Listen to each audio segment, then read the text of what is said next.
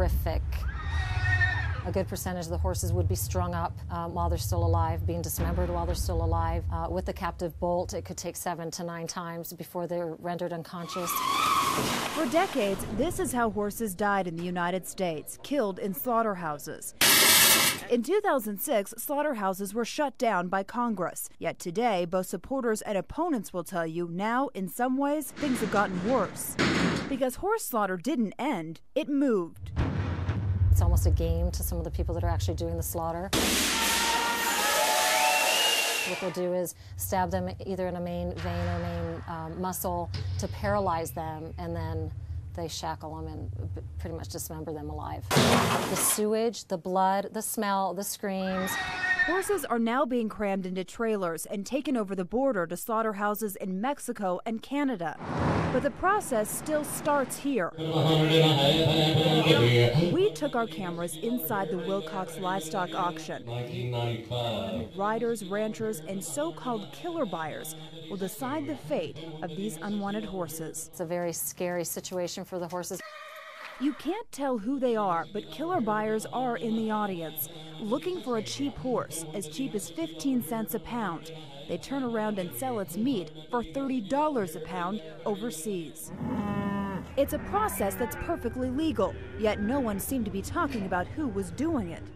Where are you going right now? Are you working for the government?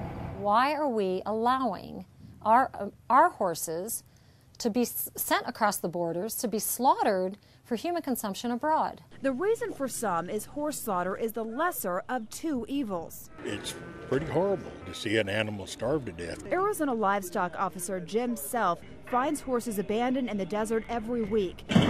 There's an overpopulation of horses in the United States, and with hay prices doubling and the economy getting worse, people just can't afford to take care of them. I mean, there's so many horses around here. The people that are causing the big stink about it haven't looked at the longevity of the problem. Sonny Shores, who owns the auction, says at least here horses have a chance of getting a new life. He says more than half of the horses that come to the auction go to good homes. But now, with so much bad publicity, this will be his last day selling horses. Rancher Ed Hubbard has been training and selling horses for a living at the Wilcox auction for years. And so this eliminates my market. I sold a good horse today to a young girl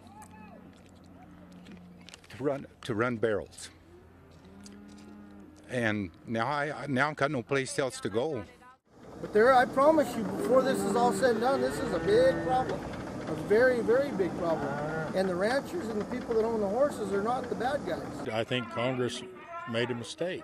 It's going to get a lot worse. For some, the only way to resolve the problem humanely is to reopen slaughterhouses in the United States, because at least here, they're regulated. I think horse slaughter has always been an easy out, and I don't think it's a necessity. For Pomeroy, Congress needs to keep going, making it illegal to ship horses over the border for slaughter and ending overpopulation by capping horse breeders. They're not being held responsible for any of it, and they're really the root of the problem because we are trying to help these horses. It's a horrific ending to, I think, the lives of animals that have really served mankind.